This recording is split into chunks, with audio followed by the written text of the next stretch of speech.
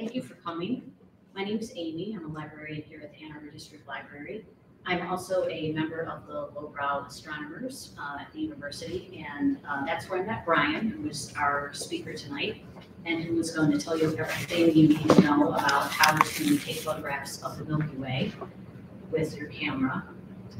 Brian has a BA in chemical engineering and an MBA and a PhD in business, but now he is in semi-retirement, where he has more time to share his love of all aspects of astronomy, from scientific research to public outreach to taking photographs of the night sky.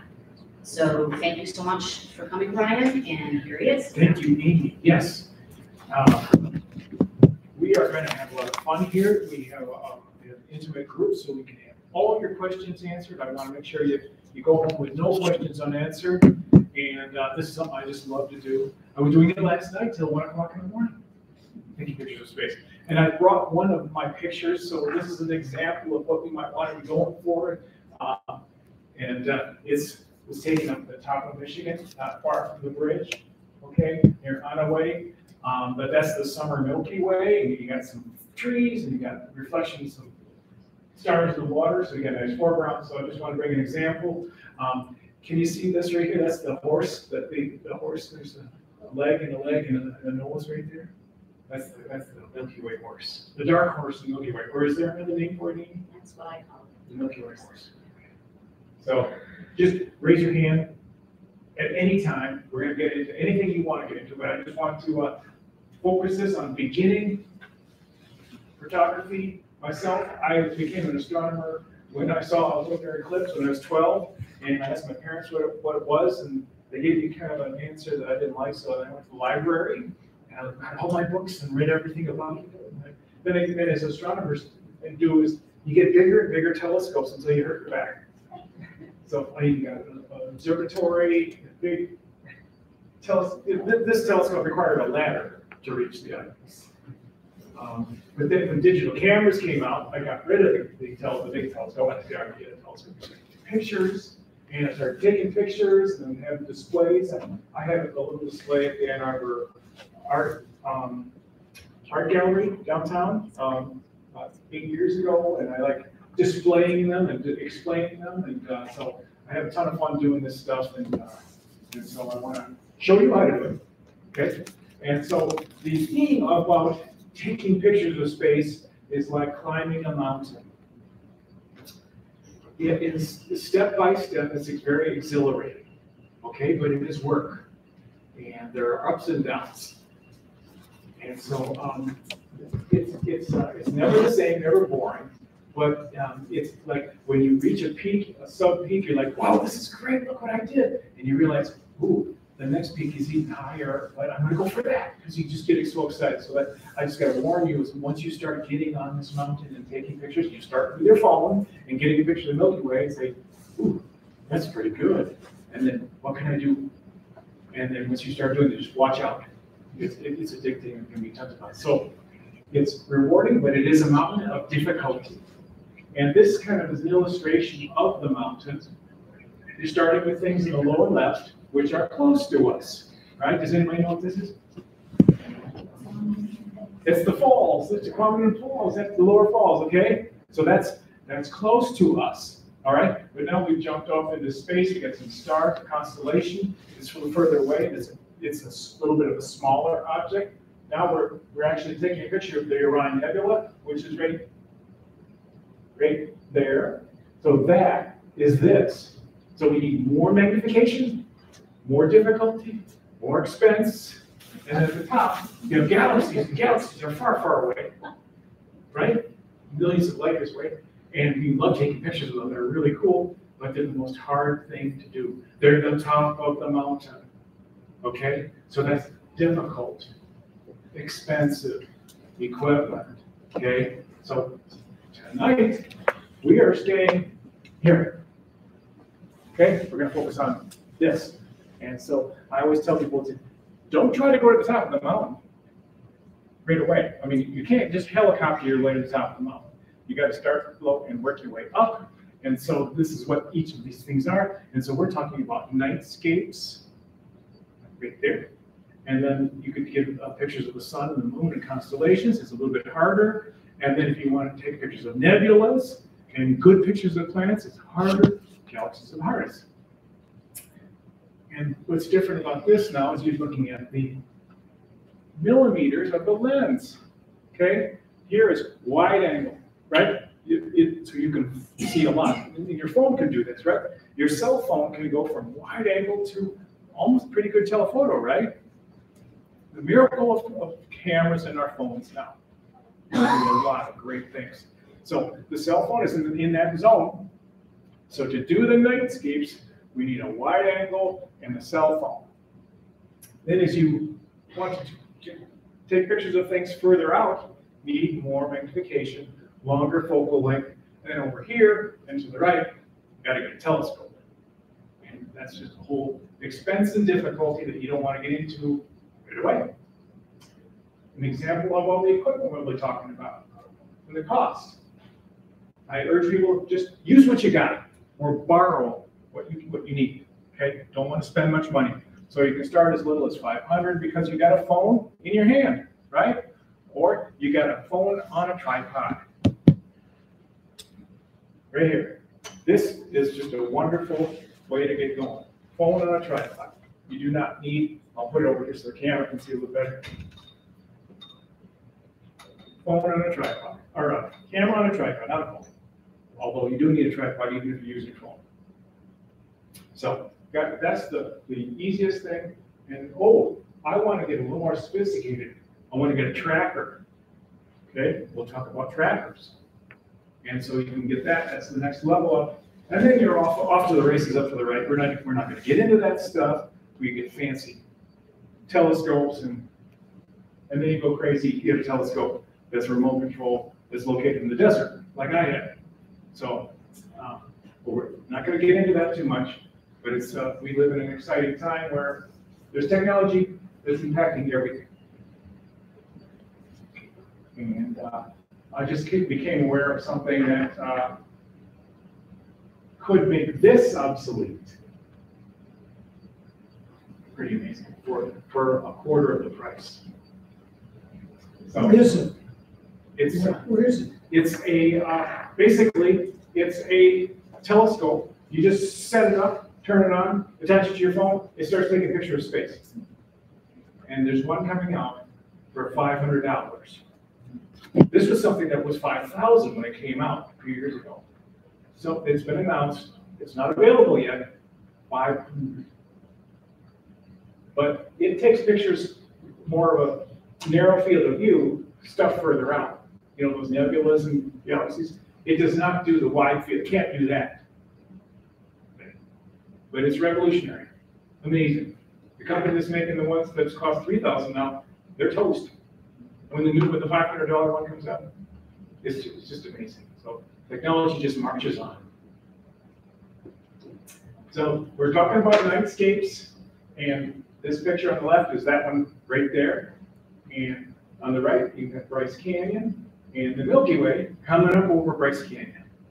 And that picture on the left was just one, like a 3-minute exposure. And in the Bryce Canyon one, that was 2 pictures. One where I tracked the stars, and one where I didn't track anything, and we got the rocks. Then through the miracle of Photoshop, we put them together. Now there are other programs that have just come out now. This software is a big innovation, and there's software that I've recently seen that will kind of make that, put those two together quickly, almost automatically. Whereas I had to spend hours stitching it together. So, and then the Northern Lights are something you also want to get a picture of, and you can use the same tools that we're going to talk about tonight. Okay, and here's what you can do with the phone. I got a Pixel 7, and I took these in January at the Everglades National Park. So watch on the lower right.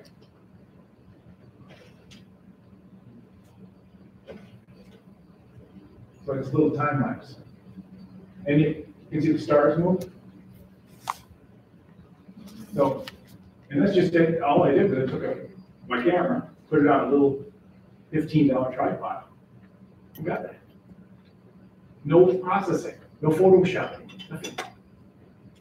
So the latest phones from Samsung, Apple, and Pixel are all amazing. And next year's, I mean, I can't even imagine what they're gonna do next year. So, okay. So we've talked a lot, I've talked a lot now, and I haven't given you any good, useful information. So now I'm gonna give you useful information. How do I get a good Milky Way shot? First is equipment. Now, it's amazing when I talk to people about doing this, it's all about the equipment. The equipment. What do I buy? Equipment is a small fraction of success. I'll try to tell you, that's one of the biggest takeaways I want to give you is don't get hung up on the equipment. Okay? Ansel Adams didn't have this. He had pretty crude stuff, although it was good it was really great for the time. But so equipment. Camera with a wide angle lens. I'm not telling you the brand. I'm not telling you any. I'm just telling you wide angle lens, because what you're taking a picture of is the Milky Way. The Milky Way is big, right? How big is the Milky Way? I mean, it's that big. It's, if you could, you want it to be 90 degrees, but 45 is great. So wide angle lens, sturdy tripod, and this is barely meets that criteria.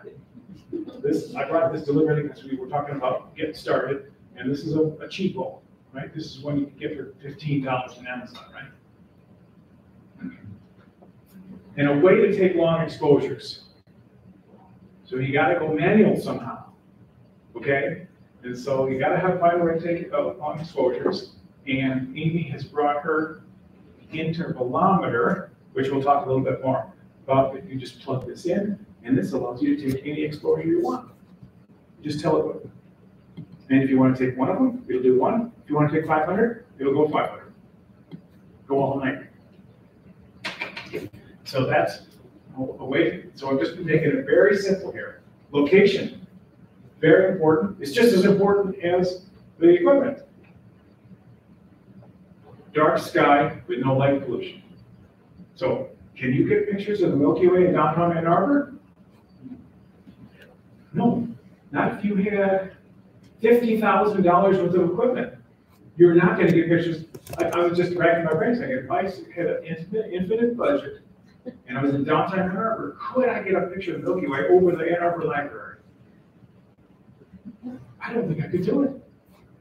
I was thinking maybe with lots of filters, special filters. But no, you can't filter out all light pollution and still get the Milky Way. So you got to get out where it's dark. That's the biggest challenge. I got to get in the car. You got to get in there. And I'll tell you where to go. Timing. Late summer evenings are optimal. This is it, man. This is it, folks. Right now, we are in the prime Milky Way season. That picture was taken about this time of year, August. So this is it. And what's also good is that our weather's good now. So, and the mosquitoes are not so bad. Right? So this is like this is my favorite time of year. August and September in Michigan is my favorite. So you gotta have the right equipment, you gotta go to some place, and you gotta go do it during the right time. One other thing I didn't put on here, which I'll talk about. Also, dark sky, no moon. Moon is bad. Unless it's a little crescent moon, it's kind of, it could liven up your picture, a little bit of a crescent, but a big moon, it's gonna blast the Milky Way away. So, we don't like the moon. I don't like the moon. Just like the moon. So, and then post-processing is required. And this is what trips people up. A lot of people don't like that. They don't like the photoshopping.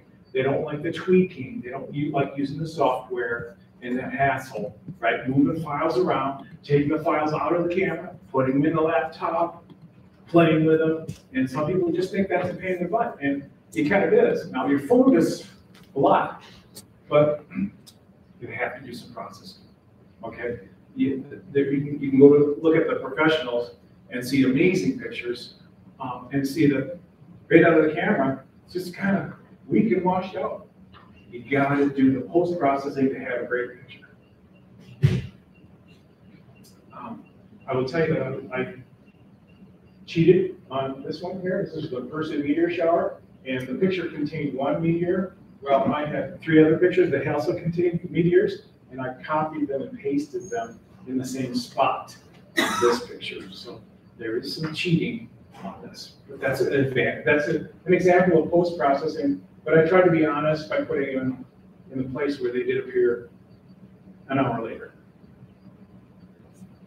Any questions? There's been no questions so far. So post-processing. Yes. You show the picture of the time lapse that you from home. Yes. You say it was just like how on the camera. Yes. Was there any processing in that? There is a whole lot of processing in the camera. It's magic, yes. Like the Pixel or any of the phones that are doing night stuff now, they're taking tons of little exposures and finding the best ones and then stacking them up. And you can't stop that. And they're also cranking up the color and the contrast. You can't adjust much of anything. Yeah. So, equipment, location, timing, and post-processing, those are the 4 things you got to do, and even if you use a phone. So let's go into each one in detail. The equipment, the camera, DSLR or mirrorless are great. This is a DSLR. This is a Canon 6D, and Amy brought her 6D, which is also similar. And then she has, as you can see, lots of lens, lots of glass. If you see lots of glass, you say, good, lots of glass. If you see a small hole, a little window with glass, you say, no, not as good, okay? It's lots of glass, because that's, we'll talk about that, why it is good. Those, the point and shoot cameras, they're called, they're non-changeable lenses. Those can work, but you got to be able to go manual on them. So the inexpensive ones won't work because you just can't go manual. Like you can't set a 30-second exposure, right? And you can't put it on infinity. So, but some of the newer good ones do work there. And the phones, any recent phone will work. Any of them, Apple, Pixel, Samsung, or the Chinese brands are darn good. The lens, wide angle, okay, 10 to 30 millimeters, meaning it can fit in this much or this much. Okay, fast is best. Does anybody want to know what focal speed is? Yes. This is the lens. And this is the sensor. So the lens goes down here and focuses on the sensor. The ratio between the focal length and the diameter.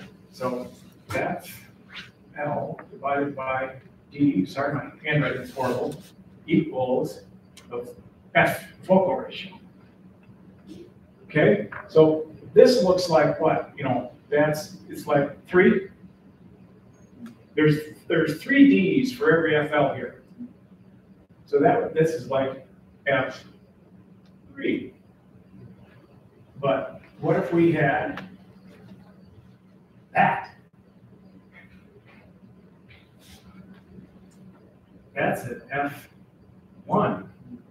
That doesn't exist. If they did, I'd buy it. Okay, the best we can do is 1.4. They just came out with a 1.4, and I really was drooling over it, and then realized it doesn't work on my camera. So, see what that does is that lots of glass lets in lots of light, and the Milky Way is kind of faint. So you want faster is better. Okay, so now people are a little bit grumpy because I tell them, well, your zoom that you came with the camera, oh, not great, not bad. I mean, you can still get a picture of the Milky Way. I've gotten good pictures of the Milky Way with a zoom lens. But the ones that came with the camera, it's like an 18 to 55, that's f4.5. Looks, it's like way long. So it's a small little piece of glass in the front. So you can do it, but it's just going to be harder for you. You need a little longer of exposure. Any questions about this? This is the technical part. Okay, so wider angle is better, faster is better, prime is better than the zoom. And this, I guess we can get into details. This is a 14 millimeter f2.8. It's by Rokinon or Samyang. $280. This thing is amazing. This is the best bargain in photography is this $280 wide angle lens. That picture was taken with this. And it is better than the $2,000 equivalent from Canon. And they're coming up with better ones every day. And which one, Amy, what's the one you have here? It's the same. Same thing? Yep. Yeah. So, and they're available. So really, Which company is it from? it's Rokinon, also called, it goes by 3 names, Rokinon, Samyang, and there's a third one. But if you do any Googling on 14 millimeter wide angle lens, you'll get it to Rokinon or Samyang.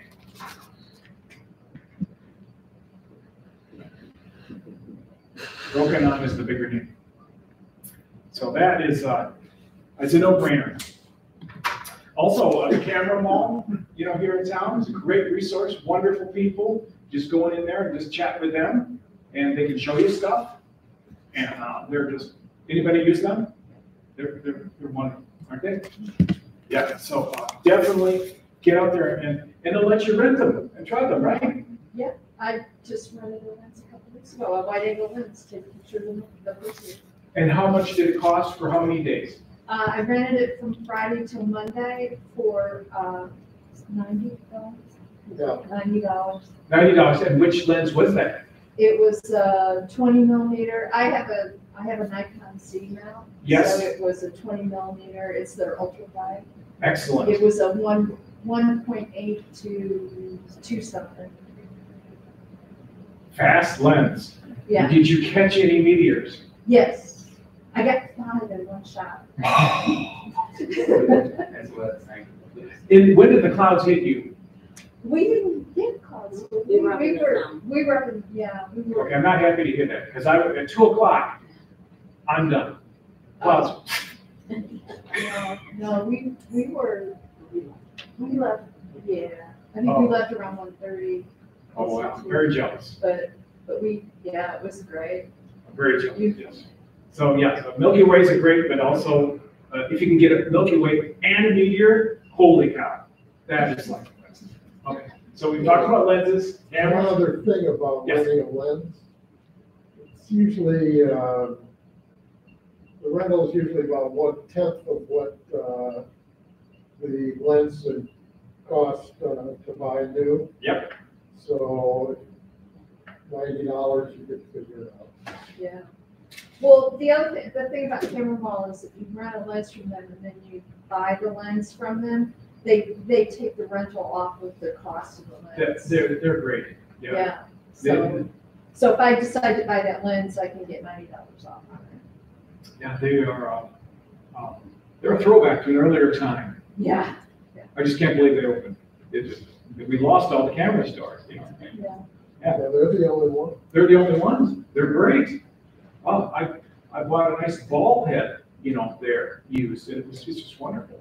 So, yeah, many different cameras you could use. The Sony we were talking about the Sony before we started. Sonys are great. They're mirrorless. Their sensors are the best. They're really good. But, and they have lots of wide lenses there. And then a tripod. Okay, you gotta have a tripod. This is kind of rickety, but it'll work. And if you don't have a fast lens, if you're using a zoom lens or something that's higher than f4, you're gonna probably need to track the stars because you need a longer exposure. Because the lens is not big enough to let in light, and those stars are moving. We're moving. So you need a tracker. And so this is a tracker that Amy brought. And this will, once you look through this and point it at the North Star, it'll follow wherever the camera's pointed for the whole night. It's got batteries in it, and it's about $400. Comes with a tripod, and this will even work for it if you move up to a telephoto. So there's these trackers you can see, there's many good ones. This one's called Skywatcher. but there are trackers out there from $250 to, let's say, $450, and they're fantastic. And, but you don't need this, you can start with that. I'm not telling people to go out and spend a lot of money. Use what you have, okay? Go out and play with it, learn a lot, because you'll learn a lot and have fun. And then you might say, maybe I should get a tracker, and then you get a tracker. Do they sell these at Camera Mall? Probably not. But now, if you don't want to do technology, if you're good with making stuff, Graham could tell us about how you can make your own tracker. Yeah, this is way cool. This is like a throwback technology.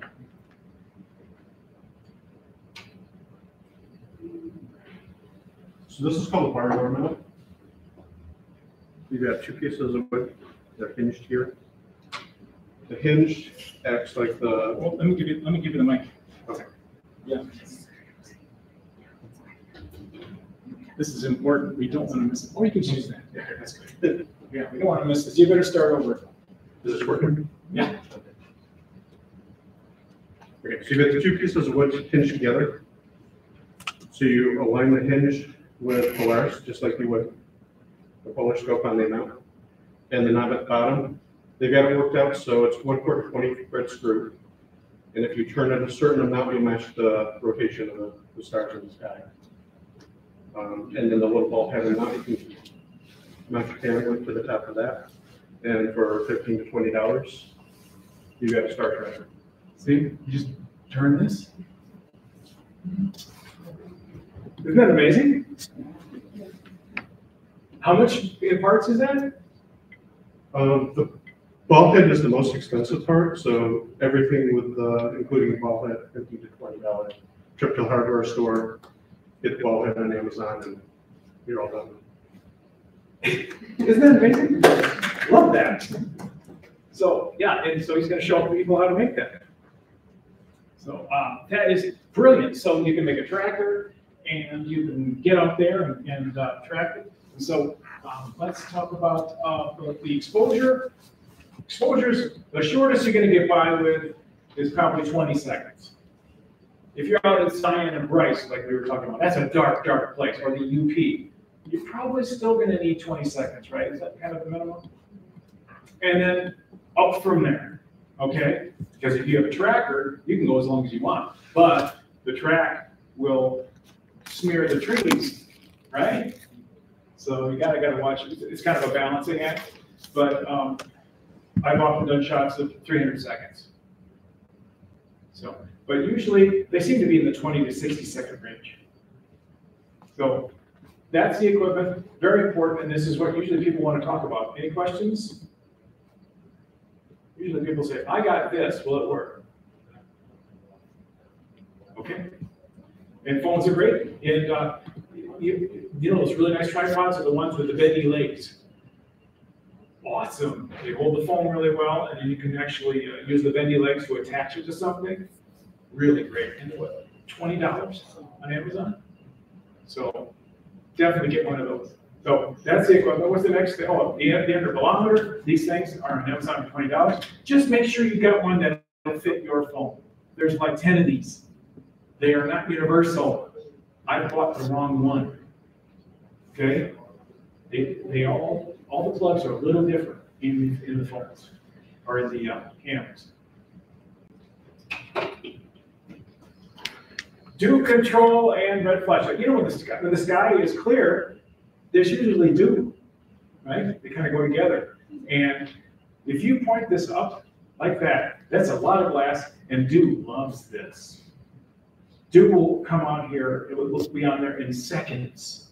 What do? Well, you can spend some money, you can get a little rubber band or a Velcro strip that warms up, that comes with a little battery pack. How much is that, 30 bucks? So you can do that, but if you want to spend $2, you get hand warmers, right? And then you just open them up and you take the rubber band and you attach them to the bottom. This is your $2 dew control. They work great because they'll go most of the night. So, and it's best if you put them on the bottom because then heat rises. This is fantastic.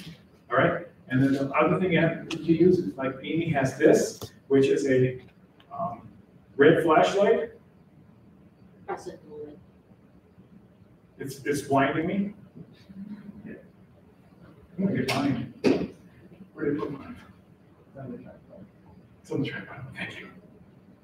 Anyhow, it's very rude to go out there, especially with other people, to have a bright light. So this is really good. Because red light allows us to maintain our night vision, right? That one's too bright, Brian. I know, it's too bright. And these things do not adjust. So you can put stuff over it, but as Jim says, this is still way too bright. But with the head, it's really nice to have one on the head, because then at night you're doing this stuff, right? You're fiddling with all the settings or on your phone. And it's nice to have a headlamp. But if you can get one that is adjustable, it's even better. Or you can just put more red plastic over it to dim it down slightly. Because hopefully you're going to a place that's dark. Yes? You can also get one that's like a baseball cap, and the red lights are recessed back into the cap. And there are two red LEDs. They have a couple of phone batteries and the rev to power them. And you don't blind the people you're out observing. And you don't blind yourself, because you do want to be able to enjoy it. Once you've set it all up and it's taking pictures, you want to step away. So yeah, very important. And our phones are way too bright. If you can't get a red app, right? There's an app you can get on the phone that turns everything red. If you can't do that, at least turn the brightness all the way down. So that's really important. So these are the two things these are two insider tricks. I want to tell you, the dew control and the red light, you got to have that. Then you're a professional. So that's the stuff you got to do. And then what's our next thing? You got to get there. Dark place. Light pollution map. I'll show you some light pollution maps. You got to go where there's no light pollution. Downtown Ann Arbor is bad. Downtown Detroit is horrific. Where do I go? Parks, campgrounds. I'm just taking pictures by the side of the road. And I've had people come out and say, what are you doing?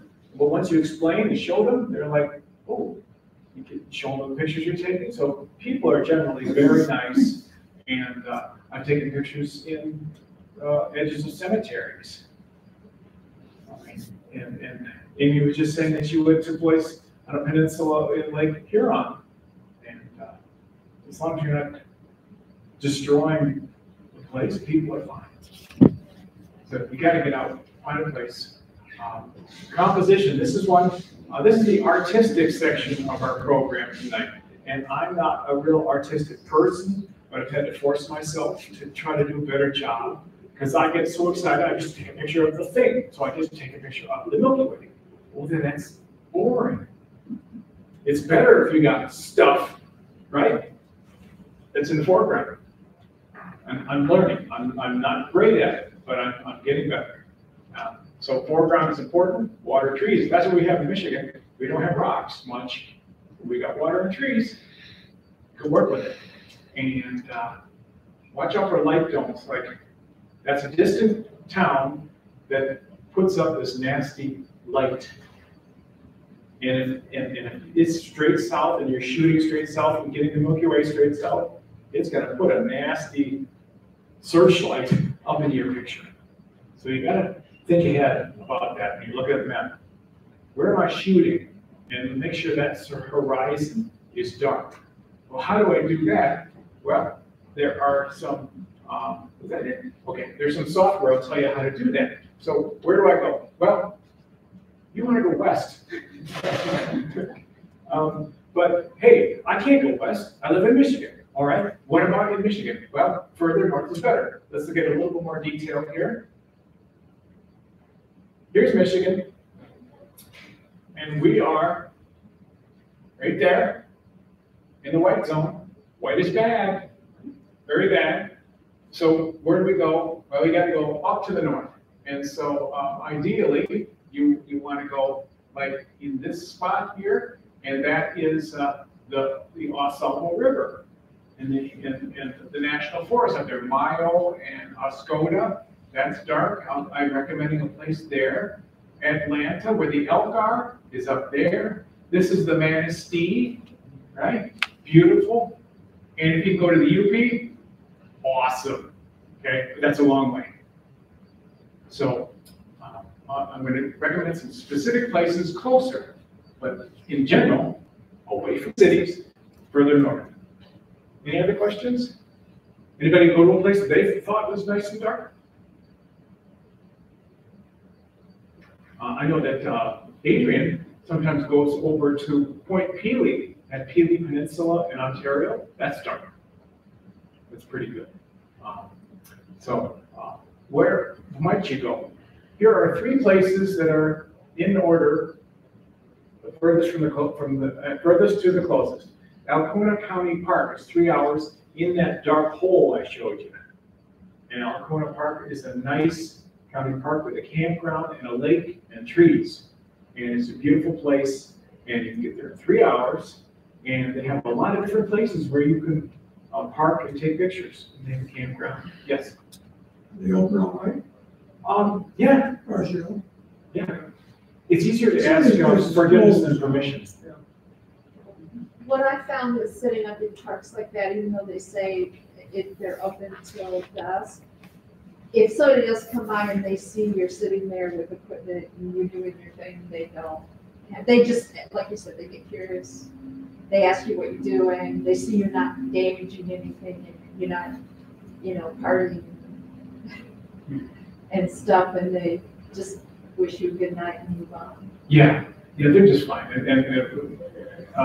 Myself and Adrian have been there many times, and there's no gate, and you can just drive in. They have multiple campgrounds. There's multiple places where you can go. It's a county park because there's a dam on the Oswego River there that Consumers Power put in. And then they donated the land to the county. And it's a very nice campground there. They're very friendly. And so it's a place I like to go to. The only downside is you're down by the lake and there's a lot of fog at times. So if there's fog, you really need this. But it's beautiful and it's just very scenic, and but it's 3 hours away. Okay, where can we go that's closer? Well, Port Crescent at the tip of the thumb. This is a dark sky park. Okay, so that's good. You don't have to go to a dark sky park, but it's nice. And this one is about 2.5 hour drive, and it's good. But it is great for the Northern Lights. So if you hear there's Northern Lights, go there. That's the best spot within 3 hours to get Northern Lights pictures, because you're shooting over Lake Huron, and there's nothing on Lake Huron, right? There's no lights up there, so it is fantastic. Perfect horizon. So that's a goodie. And then closer is the first dark sky park in Michigan, one of the first in the whole United States, right, Jim? Yeah. One of the first, and Governor Engler signed a piece of paper, and it's Lake Hudson State Park, and they're accustomed to people coming in at all hours with telescopes and stuff. The picnic area, that's where the people usually go, the picnic area, and it's down here, west of Adrian. It's an hour and a quarter from here, from right here. So that's the closest place. That's where I tell people, to go first. You want a place to go? Go there. You'll find a lot of other friendly people, and usually people with red lights. But you still occasionally will have the Yahoo come through with their brights on in their car. So sometimes that requires you to do this. Right? You're shooting pictures, you have to cover it up. But here comes somebody with their brights on. You just can't stop because you're in a park. Any questions? Usually about now, people say, well, what about that dark sky park that's in the Headlands up there by the Mackinac Bridge? That place is like miraculously dark, isn't it? It's like the best place on earth, isn't it? I've heard so much about it. It's good, not great. Because you're right near Mackinac City, and you don't have a great south horizon for the Milky Way. You got to go south. west horizon, but not a good south. It is a cool place to go, and they have a big telescope, and they put on great programs. And they've done a wonderful job of promotion. But there's lots of other places you could go. State parks are great. Another place that I've used is Portage Lake, right here. Portage Lake is also pretty dark, right there. And it's pretty good for the Milky Way, pointing south. But it's also really good for the Northern Lights, pointing north. The summer Milky Way is south. So we'll talk about how you figure that stuff out without being an astronomer. Where is all this stuff in the sky? That gets weird. So, any questions? Gotta get out of town. When do I go? This is it, man. Right now, we are in the Super Bowl of Milky Way. Right now. So get out there for that. If you want the winter Milky Way, like with Orion's Belt, January and February. Now, for each of these, if you're willing to stay up really, really late, you can go a couple of months before. But for evening, those are your evening prime times. Now, we are in it right now. This is it. This is the time. That's a winter picture. That's the winter Milky Way. Avoid the moon. We talked about that. That's kind of obvious. Use the program you can get on your phone. Photo pills. Amy, you use that one? Yeah. I've heard nothing but good things. Yeah. And what does it do? Well, it's pretty complicated. I mean, it lets you plan, location, direction. Oh, microphone. Yeah. Oh, it You gotta turn it on. It does more, it does more than you really need, but I think Sky Safari and Stellarium are probably better for just where am I and which way am I facing. But photo pills, if you want to really set up and plan a photo, you can anticipate where the Milky Way is going to rise, exactly at what time. And Like, I want the Milky Way over that tree, that amazing dead tree with all the amazing branches. I want to get it right there. So what time from this spot is it going to be right with that tree? It'll do that. yes. Yeah, yep. But Sky Safari and then Sky Guide are two awesome apps that you can get for your phone. And they really do a good job of faithfully showing the night sky and where the Milky Way is. I just found out Stellarium has an app too for the phone, and that's a beautiful, very realistic software. It's the one I put on my PC if I want to show the night sky on my PC. Stellarium, that's free. But basically what you're trying to do is say, what's it going to be like next month when there's no moon on a Saturday night? Where's the Milky Way and when does it go down? Boom, you got it. You got to plan this stuff. You can't leave things to random chance. So planning programs, there's many that you can use, and there's many apps on the phone that are great for planetarium. Weather. So I don't want to drive 3 hours if it's going to be cloudy. I've done it. I'm very grumpy about it, but my favorite is Astrospheric. It's a little complex, but boy, is it accurate. It's about as much as accurate as you can get. It tells you if there's going to be clouds. It tells you if it's going to be nice dark sky or if it's kind of fuzzy, that transparency. And then it tells you if the stars are going to twinkle much. But you don't care about that. Anyhow, Astrospheric. Other people like Meteo Blue. That's another fancy one. I mean, these are really for astronomers. They're very intense, but very good. And then if it gets close, when we're getting the day of, the GOES cloud satellite. You can actually look at the cloud satellite taking pictures of us, and you can see, is there a big bank coming down at me? Or does it look clear now? Like tonight, I'm thinking that, well, maybe not tonight. It's not going to clear up tonight, is it? No, man. So anyhow, that's what I do. I look at it and go, hey, it's going to clear up at 10 o'clock. It's going to clear up at 11. So, but there's lots of different ways you can get your weather, but make sure you pay attention to it. Any questions on timing? So we're going over equipment, location, timing. Settings. This is the one where I promised this is all the details. We go out here. What settings do I put it on? Okay. This one is maybe not critical for a beginner. If you're a beginner, just take it out, however it is currently set up, which is usually a JPEG. That's the standard. But if you get a little bit more into it and you say, I like to tweak the picture afterwards and I really like to turn up the color, you know, I want to make the picture sing. Well, then you have to shoot it raw. And you can set your camera to shoot in both. So every time you hit the button, it saves 2 files, a JPEG and a RAW. And the RAW contains all the information. It's not compressed in any way. There's no loss. You got all that resolution. And you can do like triple the changes you can do to a RAW versus a JPEG. With a JPEG, you can turn the knobs of color and contrast a little. With a RAW, you can crank it up. I've seen pictures where I'm way underexposed, Milky Way is almost invisible, you know, and I'm home. I'm really angry. I pull out the RAW, I can turn it up. It looks awesome. So the RAW will fix your mistakes. So, but if you're just getting started, just go with the JPEG. Manual focus is absolutely critical, okay? And another thing is that, you know, it says infinity here. It's not infinity. You'll find out if you take pictures of stars, you realize that infinity is not infinity. You have to find infinity yourself.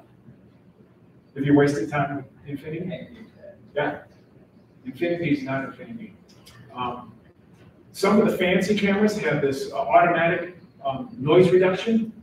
You need to turn that off because it can cause problems and at least it will delay you, right?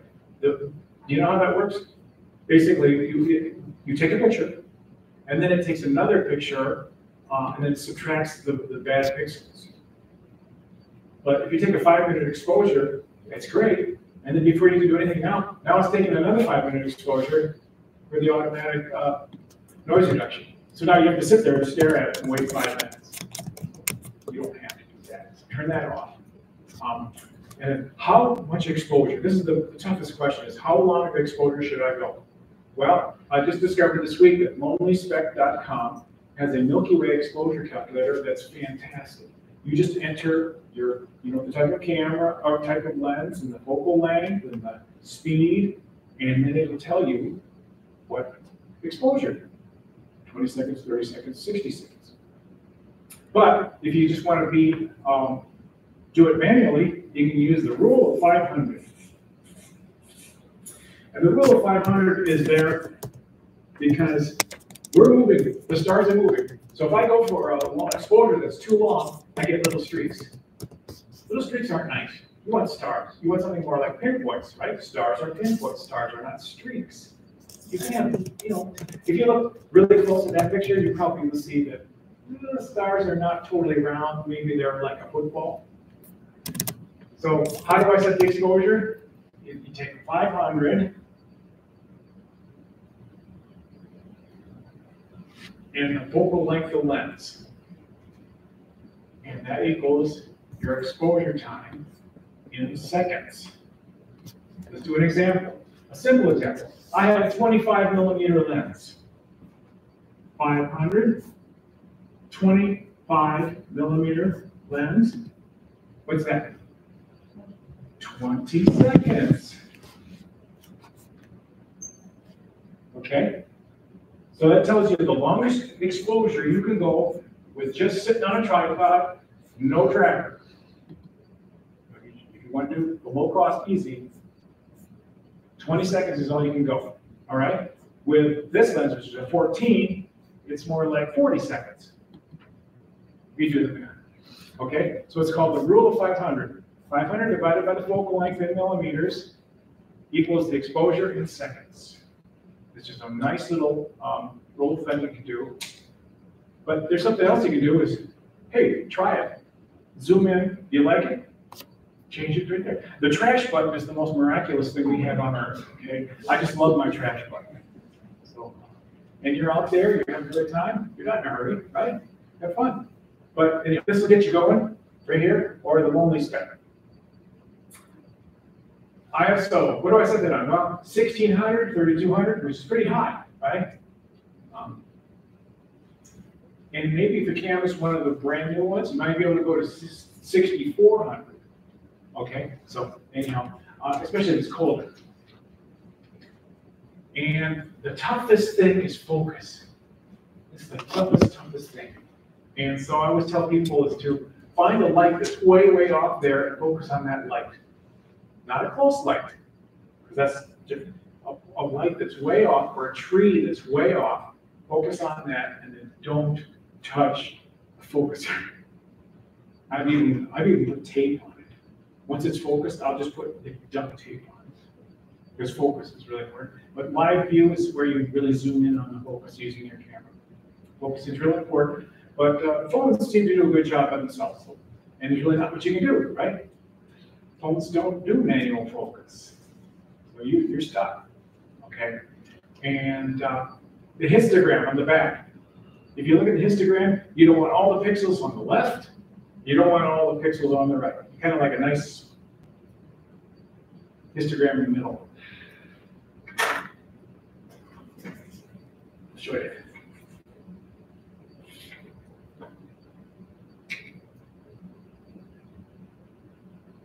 If you pull a histogram on any of these mirrorless or DSLR, you get one in which is the black. This is a pure white.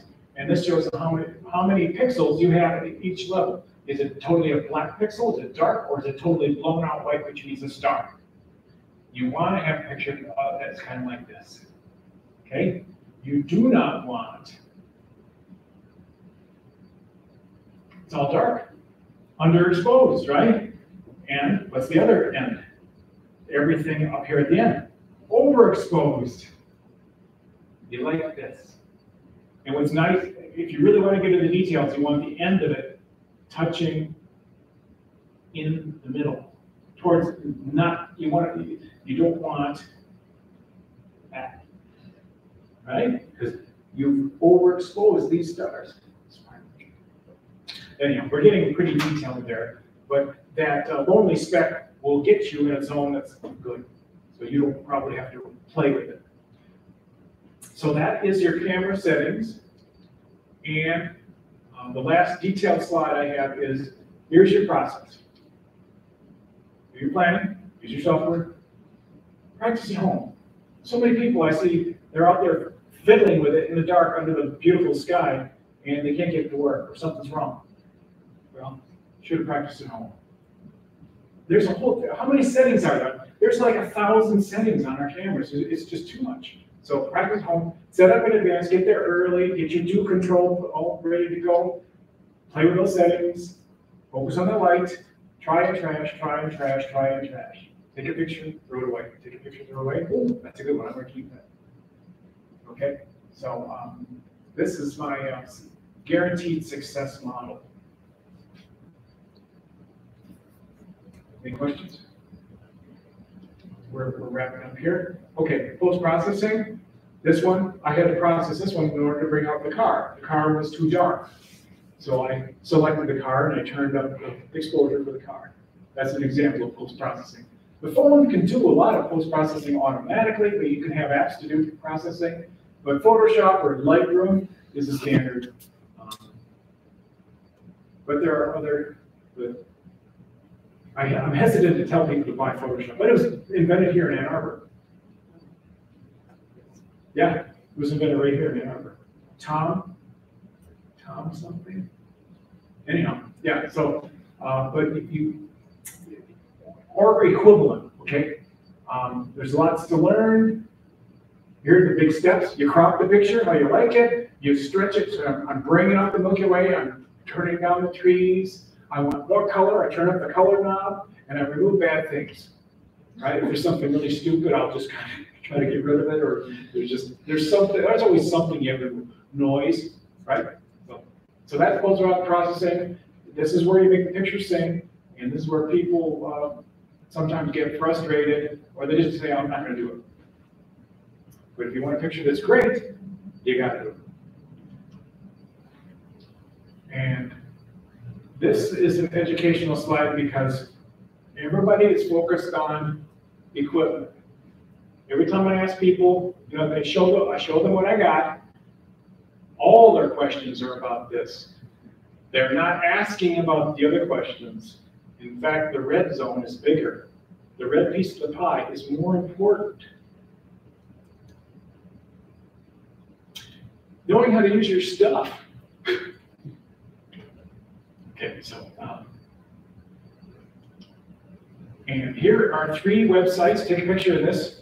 They're all great. They've all been going for at least 5 years, some of them 10 years. They're really professional, very good. How-to videos, and they all talk about Milky Way photography. And I go back to them, and I was happy to see, like Lonely Speck has been updating his website for years, and it's just impressive.